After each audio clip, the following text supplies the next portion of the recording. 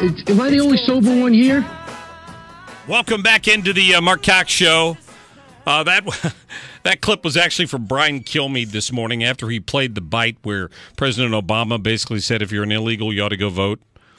Kilmeade comes out and says, Am I the only sober one here? I thought that was pretty funny. How could he get away with saying that? Come on. Oh, boy. All right, we're talking about turnout, and obviously that has never been more important than in this election. I mean, it really is, and we got a lot of big races coming up that we need you to get out and vote for. It's not just the top of the ticket, although that one is important as well. Right now, we're joined by Bill Eigel, who is running for the 23rd Senate District out in St. Charles County, and Phil Christofanelli. Phil's running in the 105th District for state representative in the great county of St. Charles. How are you guys? Great, Mark. Thanks for having us. Yeah, thanks for being on. Bill, let me start with you. We had a huge turnout this weekend out in St. Charles County at GOP headquarters. I know they're open out there again today off West Terra Lane till like 7 o'clock tonight if people want to go get some yard signs or paraphernalia. But that was a great get-out-the-vote effort. It was a great get-out-the-vote effort, and I think it speaks to the fact that a lot of people are excited about this election that we're going to have tomorrow, and that folks understand the importance of this election, not just in the federal races for president and for Senate, but in the races all the way down the ballot. And I'm looking forward to a great night here in St. Charles County. Yeah, I know you and I have talked about that before. As a small business owner, the importance of doing things at the state level that are going to kind of get the economy moving in Missouri. What are your ideas when you get down to Jeff City once you get elected to the state Senate? Well, on one hand, it's something that as Republicans we're talking about a lot, and that's less government. And what that translates to is that means a tax plan, a tax reform plan that puts more money back in the pocketbooks of citizens versus having government spend those dollars. It means labor reform and pursuing policies like right to work that'll help Missouri compete with other states that are, quite frankly, doing better than Missouri is right now. It means tort reform, and creating a legal environment that is productive and supportive of businesses.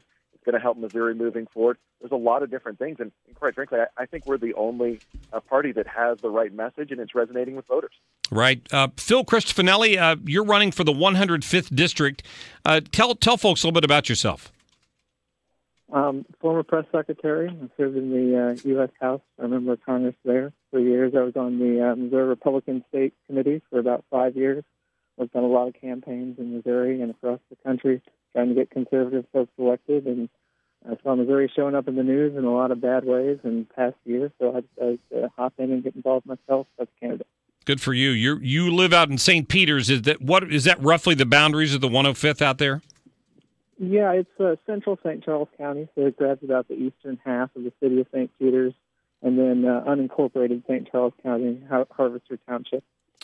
Was there something in particular that pushed you into this race? I mean, is there an issue you're most passionate about?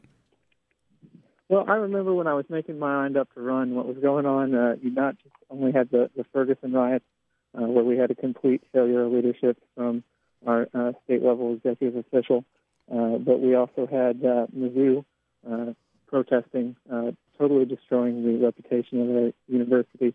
I saw complete failures of leadership across the board, and so I decided to hop in and get involved at that point.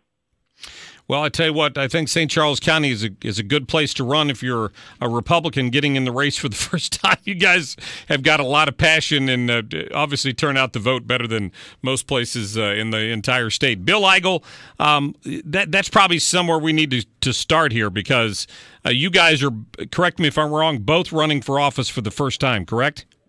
That's correct. Yeah, I thought so. So when I look at, I had Tim Jones on a moment ago, and we were talking about how the races are stacking up, and we've got Donald Trump with a 12-point lead in the latest poll, and everybody below him the races are much closer. Now, you know, some of them are getting on the verge of being a little bit of a blowout for these statewide races, but, you know, this may not be one of those races where the top of the ticket has long coattails.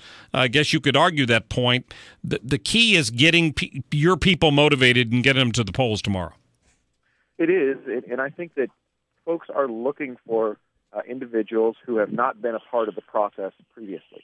And I think if you look at the governor's race, there's a huge contrast between a guy like Eric Greitens, who has never also run for office before. He's an outsider. He's a guy who's got military service. He's run his own business, versus the very definition of someone who is a career politician in Chris Koster. So there is a huge contrast there, and we have seen from the presidential ticket on down a real interest in identifying new voices to speak for us down in Jefferson City and Washington, D.C. Yeah, I hope that people are listening to that, because I know Eric Greitens spoke out there, and we've had some a tough primary here in Missouri for that particular office, and trying to get some of the conservative part of the base out there supporting him in this race has been tough. But I hope people realize, to me, that's no different than the presidential race. There may be some policy differences between Eric Greitens and myself, or Donald Trump and myself, but overall, the important thing is I know what the other person would do, and there's no way I want that to happen in office. So I'm hoping that Republicans will come home and wrap their brains around that and vote for these down ticket races as well. Absolutely. And I've had many good conversations with Eric Greitens, and I am confident that the difference in between electing Eric or electing a Chris Koster is huge. The policies that we'll be able to get passed, the new initiatives that really we haven't been able to get beyond the governor's mansion over the past 8 years, is just night and day difference. So having an Eric Greitens go in there as a guy with a new perspective on the proper role of government, I think that's huge. And it will probably affect us more on a day-to-day basis than even the results of the presidential election. Well, gentlemen, I look forward to talking to you both after you've been elected. Good luck tomorrow. We're talking to Bill Eigel, who's a Senate candidate in the 23rd District in St. Charles County, and Phil Christofanelli, who's out there in District 105 around O'Fallon, Central St. Charles County. Good luck to both of you. Thanks, Mark. Thank you, sir. All right. Thank you very much, and I appreciate you both calling in today. And nervous time if you're running for office right now, right? Hey, I did want to mention this.